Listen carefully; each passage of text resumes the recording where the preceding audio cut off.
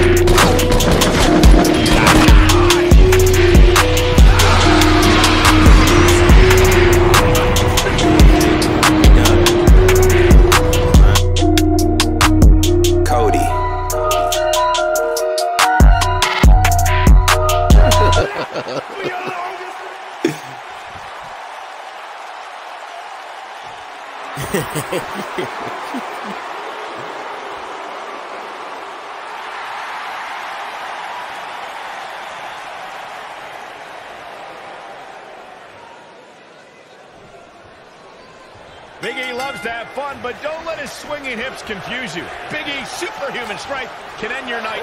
I don't know what you doing, man. What are you doing? Kofi Kingston is in position. No, this nigga turned looking at Xavier Woods like, why you do that for? Boom, right across the small of the back. He doesn't want to do this outside the ring.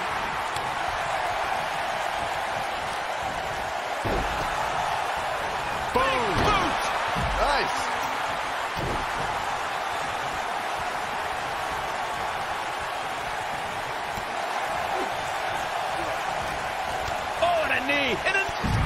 I don't know what you doing. Now it's Lesnar taking exactly. Y'all getting the same result. Same result to me like this partner's match. itching to get in there. And now might be a good time to give him what he wants. Ooh. Exactly. He over there getting beat up. Clothesline. What a clothesline. Ouch. Down with a power bomb. Now the old vicious head crank. Look at the torque.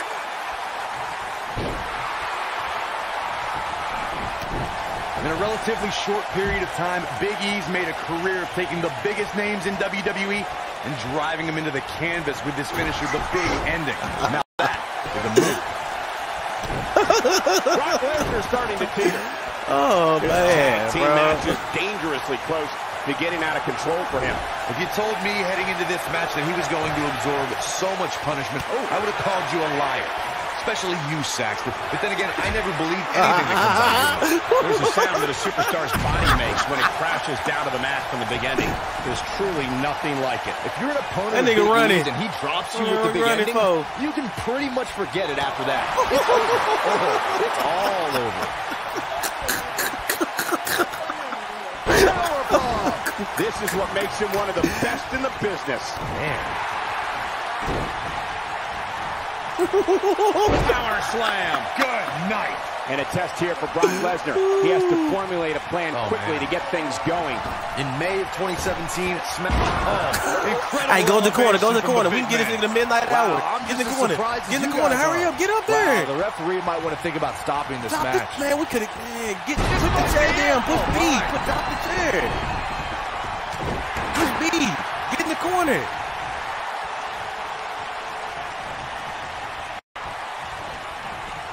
I think only a group as treacherous as the welcoming committee could bring Becky Lynch and Charlotte Flair back together.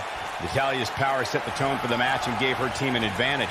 That was until Carmella's this ain't the midnight hour. I couldn't do the it. Irish I was trying to do it. Turn the tide and get back into the match. And then it was elementary from there for the Irish-born superstar. Naomi did an excellent job of making sure any quote-unquote committee nonsense cost her girls the match. Once Becky Lynch got Carmella locked in the disarmor, there was nothing for the Staten Island Princess to do but to tap out. And it didn't take long for that to happen.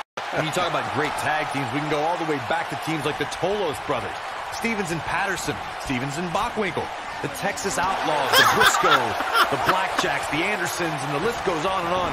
When you're part of a tag team, the two partners have to travel together, train together, eat together, and be completely in sync with one another. He's teetering on the edge here. Tag team competition dates back all the way to the early 1900s. Corey, you mentioned some of the classic duos from sports entertainment's incredible history. In today's WWE, the tag team scene has never been more competitive. I don't know who has the edge when it comes to talent, if it's Raw or SmackDown Live. I think it's too close to call, but all the teams truly think and act as one unit. I agree, Michael. Teams such as the Usos, American Alpha, Anderson and Gallows, The New Day, the Hardy Boys, Cesaro and Sheamus. I could be here all day naming championship caliber teams. And when the tag team scene is that competitive, you don't know which team will be wearing gold. For many years, members of the WWE Universe and the WWE locker room have felt that tag team matches should have two referees. One referee is in the ring overseeing the action, and the other is located out on the floor, making sure teams follow the rules and do not engage in potentially damaging behavior. I think it's a good idea, something perhaps Mr. McMahon might want to consider. Byron, earlier you raised a point that people have been talking about for years, and that's a second referee being appointed to tag team matches. I remember WWE Hall of Famer and former WWE President Gorilla used to express his strong advocacy for two referees being appointed to tag team matches. It's over there, man. We've talked about for decades, Michael, and I don't think it's ever going to happen. We've seen it on occasion, but I think it's best to let the superstars be responsible for themselves. And the appointed official for the match needs to do the job they're paid to do. I don't think it's that much to ask. Guys, it's no secret that Brock Lesnar is not well received in the locker room. He comes in and out when he wants and holds special privileges because, as Roman Reigns once said, Brock is Vince's boy. Oh. Man.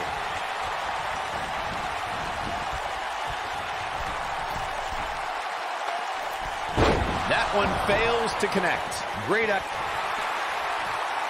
They're going to lock it in here. As Michael mentioned, Brock Lesnar is perceived as Vince's boy in the locker room. But the thing is, Brock, he somehow breaks free. Look at that little ass move. All the moves I put on nothing him. left to give here. He's making a statement here with this attack.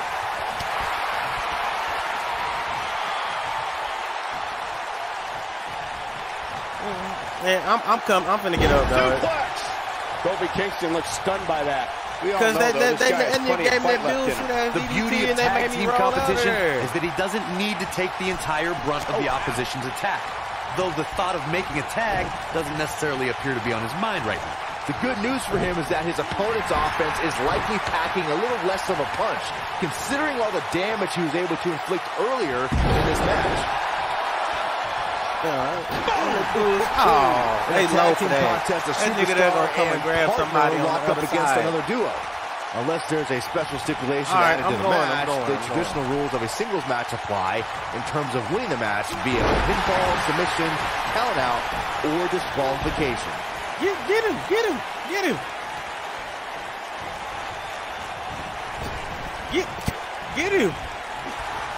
Throw him over here. We've seen some great tag team action over the years. What are you doing? I can attest that this is no different. In a standard tag team match, one competitor is in the ring against an opponent, and their teammate is in their corner standing on the ring apron. I should also point out that the competitor in the ring, as far as the referee is concerned, is no, nigga, you gotta get this. You got a signature. You got a signature. Or be defeated by an opponent.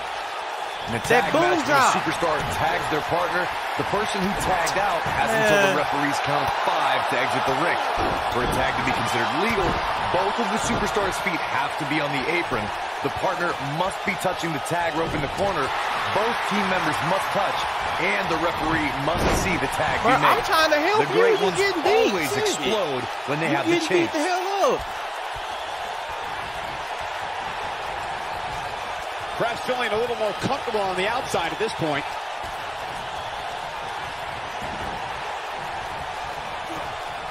Oh, guys, Big E's brand of brute strength is on another level. Much more the New Day is also always ready to show us his power, and with a little swivel action on the side. Oh, what a slam! That hurt!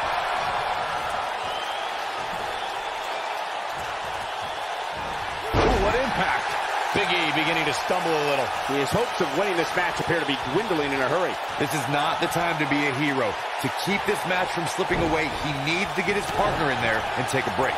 He's looked great up until now, and it's imperative that he doesn't lose focus and let his opponent back into this match.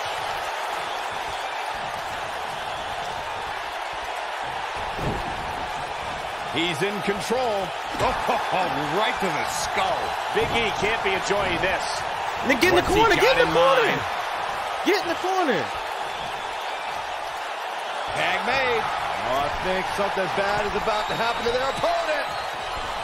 Wow, I gotta say that I'm in shock. I really thought Lesnar would look better. He's got him covered. Earth-shattering spinebuster. They did it. They won the match.